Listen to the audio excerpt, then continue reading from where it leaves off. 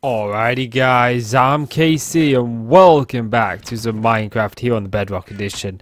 We've been doing some achievement hunting and this episode is, of course, the same thing. Okay, so you actually have to... Can you feed cows multiple times in this version?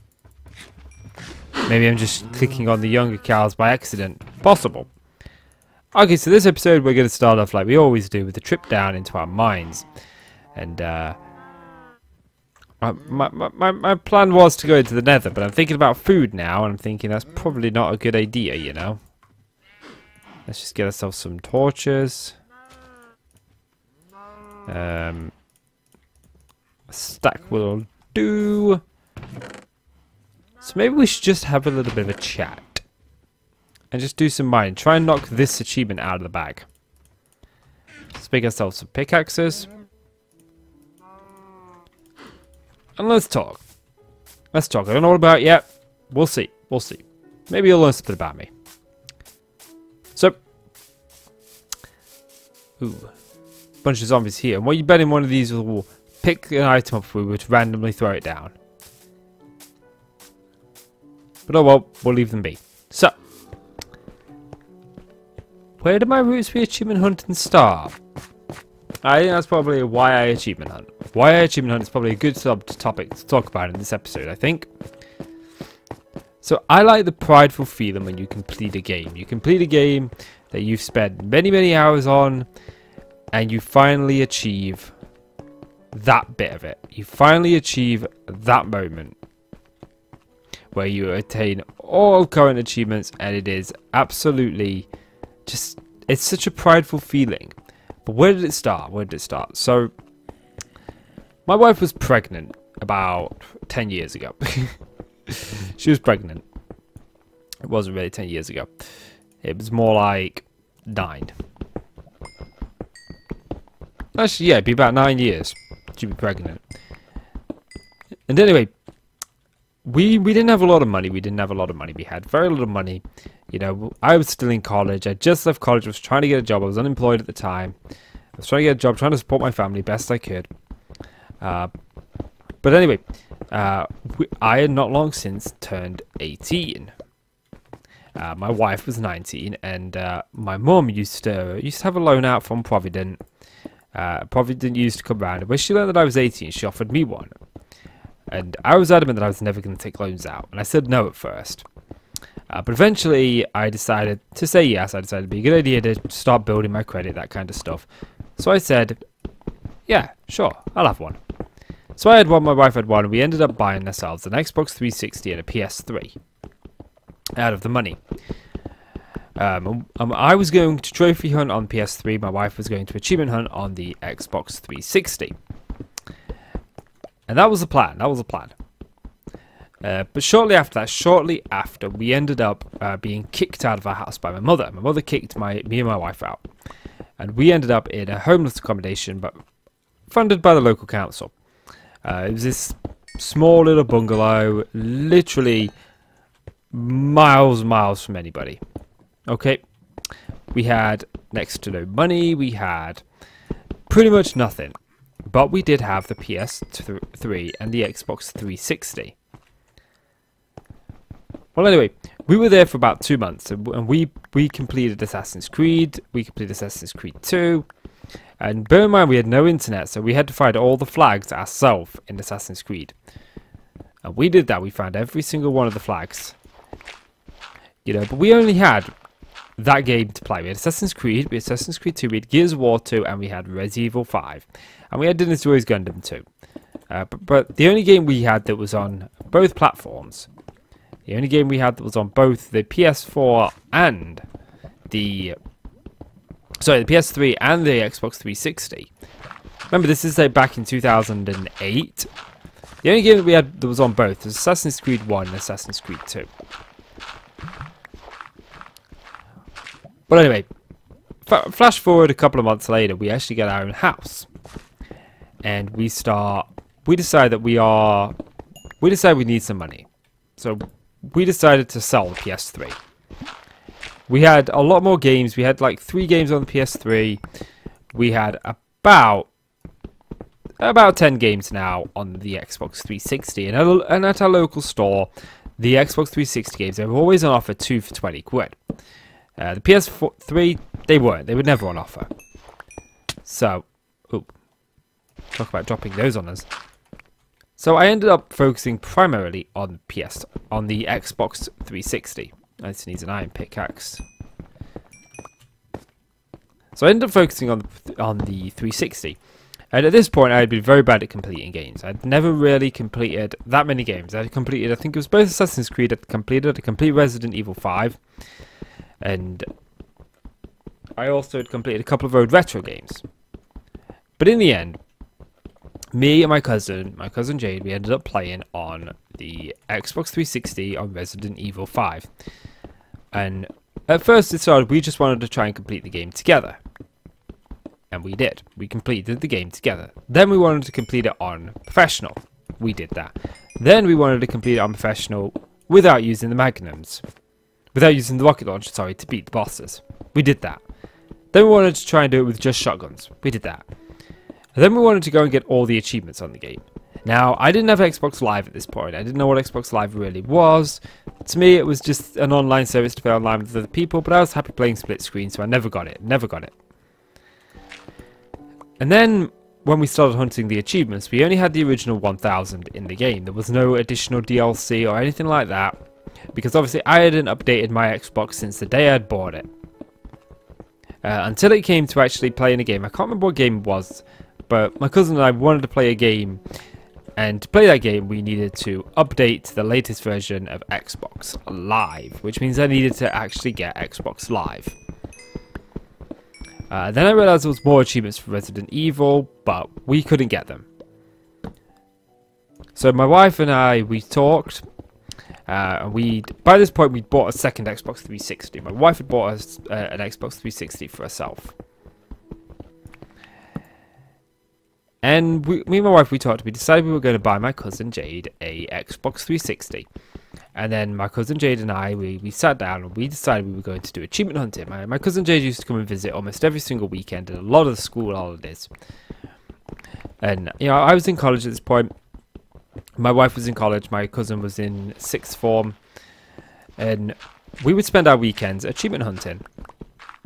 And I used to really, really love it. And I must have racked up about 40,000 game score in my first year. And then I racked up another 30,000 in my second year. And I wasn't playing cheap games that was easy to get the achievement on. I wasn't playing the expensive games. I was just playing games that I wanted to play. If a game sounded like it'd be fun for us to play, we bought it, we played it. But we didn't have a lot of money, so it was usually games that had been out for a reasonable length of time. There was very few new games that we actually bought. And you know, I didn't look for achievements that were easy to get. I looked on a game of whether I want to play it or not, and whether or not the achievements were obtainable. I didn't care how hard they were. And I worked to get some pretty difficult achievements over my course. And then then my cousin went off to uni, and my wife and I, we just sort of lost interest in achievement hunting. Like, as hard as we'd done before, you know. We both finished college, we were getting into work, our daughter was starting to go to school, and the sort of blissful time of life where you can just sort of like unwind and relax and not really have to worry about too much, well, that had long since gone. We were now focused a little bit more on life. So we didn't have as much time to dedicate to achievement hunting. And I didn't like that, so we decided we were going to try to become streamers. This was about 3-4 years ago. So we started streaming our gameplay. We did alright when we were streaming, we did. And there were reasons that we stopped. But we started doing alright, streaming our gameplay and achievement hunting. And, you know, I played Happy Wars, I played a few games, but we were then starting to run into the issue of funding the streaming. Because we couldn't play games that we'd completed because we wanted to stream achievement hunting. And we couldn't keep affording to buy two copies of brand new games every week. That was like 80, 90 quid a week. You know, more if we included the DLC. So we started picking games that had difficult achievements that would take a while to get. So we would have a reason to keep playing the same game for a couple of weeks. And you know, I picked Happy Wars, which was a free-to-play game, and I had a lot of fun playing that game. Met some really cool people playing that game. Don't regret it one bit. But yeah, sort of again, life sort of took over. We didn't have enough time to dedicate all money to dedicate to achievement hunting. So it sort of died off. And then I went through a really bad patch last year. A really difficult patch. And I started playing on my gamer card quite a lot during this time. Trying to get all of these hard achievements. There's a spider somewhere here, so I don't want to continue digging in this direction. So I started doing this, and in a way I started to associate that part of my life with the bad things that was happening. And it was a very bad thing to do. And it ended up becoming to a point where I didn't want to game anymore. I didn't want to play because it was like, I know when I do this, it's just going to be all the blocking out of the bad things and stuff like that. And I ended up just sort of like not wanting to play on that gamer card. I associated that gamer card with that. And I did an achievement hunt for about a year. For about a year, I did an achievement hunt. It was from about, well, it won't be a year. I wouldn't say a year. About 9-10 months. It was from about July time. It's from about July time of, maybe about June time of last year, to about, I want to say March, April this year. But even then, you know, this is a gamer card that I've got. We're about 2000 G in, just under 2000 G. I don't know if there's a place where I can actually, doesn't actually say, but I do actually have this open up here, so we can have a little look. Apparently I'm at 0G. Oh no, we're only about 1300 G in, a little less than I thought we would be. Give me this back, come up. A little less than I thought we'd be, but zombie.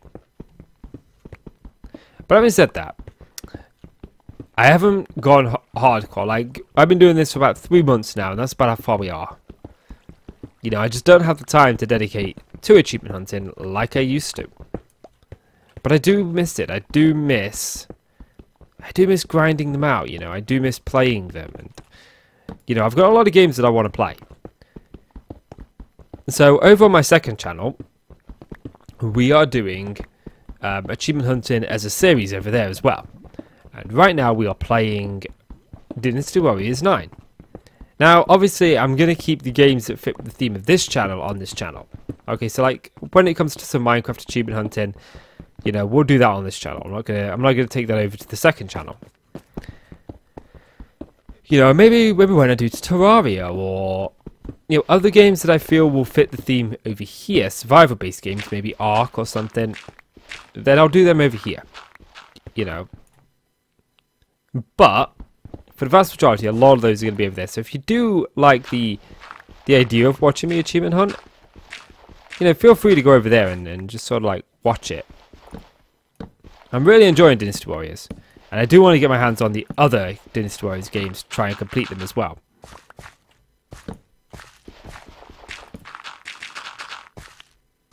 Okay, there's that. You know, that'd be nice. I'm surprised this shovel hasn't broke yet, to be honest with you. I'm like, genuinely shocked. Actually, let's just do...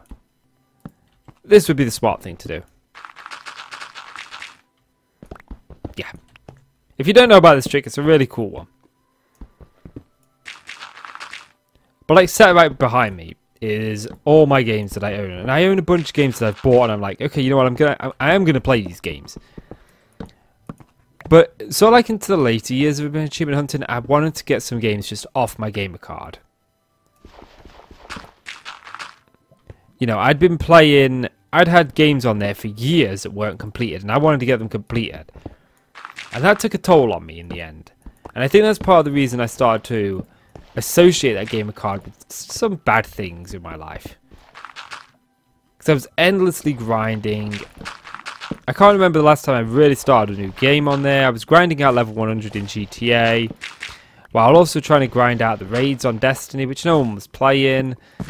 Grinding out the zombie achievements on Call of Duty, which again, I was doing mostly on my own, and it ended up becoming just something that, you know what, I'm done with this gravel pit. I'm just done with that gravel pit, okay? Absolutely done with it.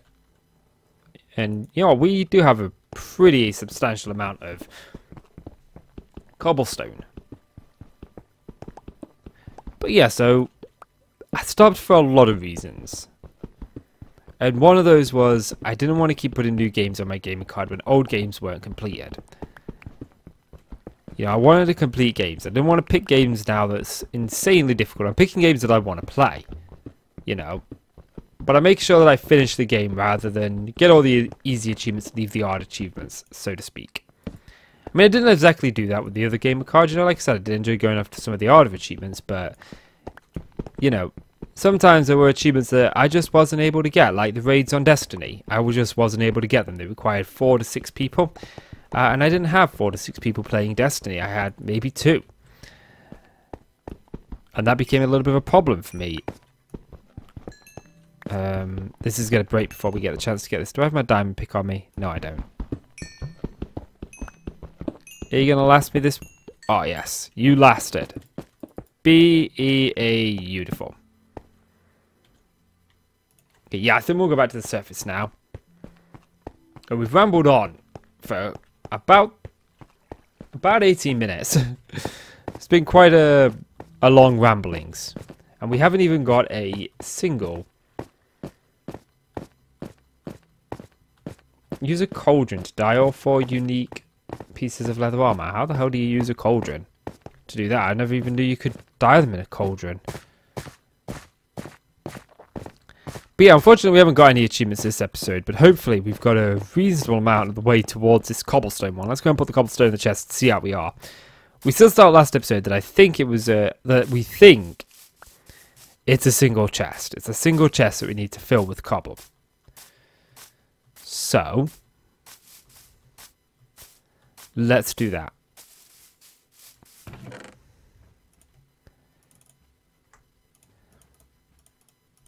So, we're 2/3 of the way there. We're 2/3 of the way there. Let's put this away. We got 24 diamonds, which means we can make ourselves a nice set of diamond armor. Where's me iron? I know I mined some iron. There it is. Put this through the furnace.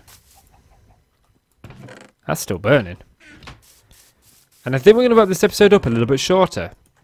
Just because I've got a very busy day ahead of me today. So, let's just feed these cows. Bring the ones that haven't ate over here. There we go. But yeah, so that's going to do it for this episode, guys. So if you've enjoyed the video, please do consider leaving a like. It really helps that channel. I really do appreciate it. So please do leave that like. And click subscribe if you want to see more from me. Guys, I'm Casey. Thank you so much for watching. And I'll see you in the next one. Bye-bye.